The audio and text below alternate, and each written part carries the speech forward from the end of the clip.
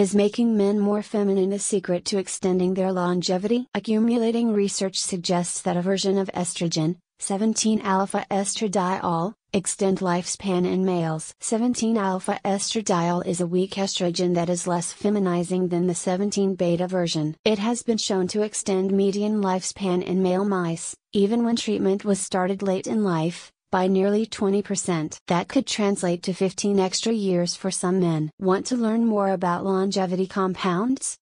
Subscribe and visit longevitytx.com.